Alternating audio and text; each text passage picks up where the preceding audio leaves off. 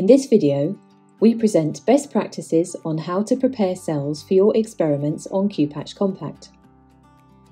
Prior to applying cells onto QPatch Compact, they must be washed and resuspended in an extracellular buffer solution appropriate to your experiment. Start by adding 0.5 ml of cells suspended in serum-free medium to an Eppendorf tube and spin down the cells in a centrifuge. Depending on the type of cells, different centrifugation times and centrifugal forces may be appropriate. You must now aspirate the supernatant and wash the cells in the extracellular buffer solution in which you want to conduct your patch clamp experiment. Recentrifuge the cells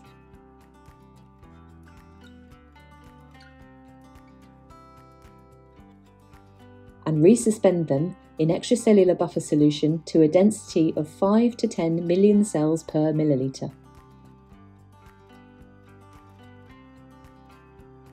It is important to apply the cells to QPatch Compact immediately after the resuspension. The more experience you have, the better you can optimize the cell count and centrifugation conditions to maximize success.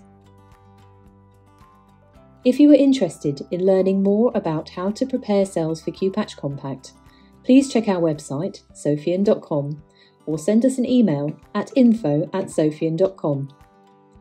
You are also very welcome to visit our labs in Copenhagen, Denmark, Boston, United States, and Tokyo, Japan.